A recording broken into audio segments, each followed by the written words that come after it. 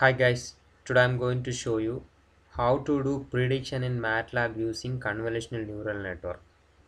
So, what type of data today I'm going to take means I'm going to take some stock data.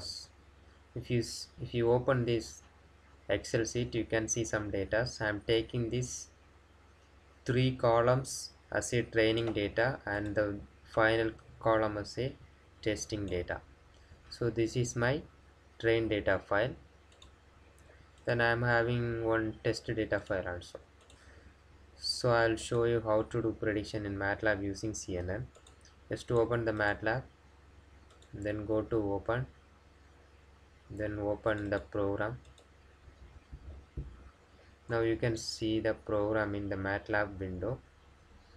So just I'll explain that program. Just we are first initially we are loading the training data. That means XLS3. So just we are reading the Excel sheet. Training data from column number A1 to C50. Then we are reading corresponding the output data. Likewise, we are taking the testing input and corresponding testing output. Then I am going to construct the CNN LSTM, long short time memory neural network. It's a type of convolutional neural network only. It is used for sequential data like data prediction, analyzing the data. For this purpose, we are using LSTM only. So the input size is 3, number of response is 3 or 1. Input size is 3 means we are taking 3 data and the output is a single data. Number of hidden units 100, and we are now I am going to construct those layers. First layer is the sequence input layer, second layer is the LSTM layer, third layer is the fully connected layer, fourth layer is the regression layer. So now I constructed the layers. Now I'm going to train those data with the help of these layers. So I'm giving the training options. Then I'm going to train the data, X train and Y train. X train is our input data, Y train is the output data, and layer and options. Now I'm going to predict the data. So Y predict 1 is equal to predict of trained data comma X test. X test is our input data which we are going to test. So this is the program. I just load the required data, that means training and testing data. Then I construct the network, then I train the network. Now I'm going to check our input data, that means X data. Now I'm going to run the program. Just click this green color button, then check out in the command window. Now the program is run. You can see the busy button here.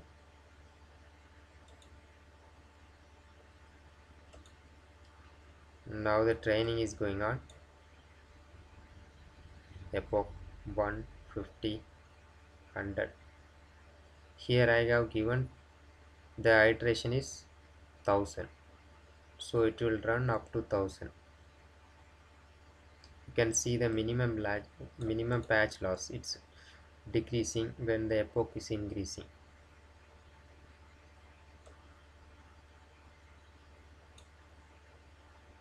Now the 500 iteration is over.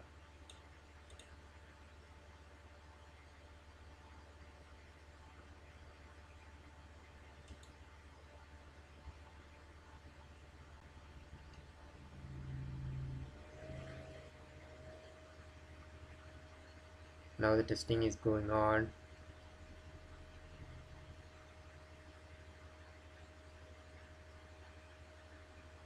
Yeah, now the training is completed, testing data is going on. Now we got the results. So this is our the original and predicted outcome. The red line indicates the predicted output and the green line indicates the original input.